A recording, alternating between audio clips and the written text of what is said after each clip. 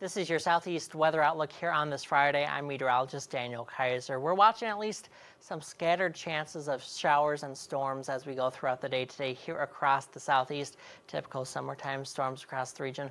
We're also watching what is left of Laura as of Friday morning across portions of Arkansas, going to be moving across portions of the Ohio and Tennessee valleys as we work through the next couple days. And we do have some flood watches in place here across Tennessee, Mississippi, and Alabama due to the heavy rain threat as what is left of Laura does move on through. Could see over 2 inches of rain in Memphis through 7 p.m. on Sunday and over 1.5 inches of rain in Nashville. We are also watching the severe storm threat with what is left of Laura moving on through. A slight risk of severe weather today, damaging winds and maybe an isolated tornado or two, and then we continue to track the severe weather threat as we go into the day on Saturday across the region as well.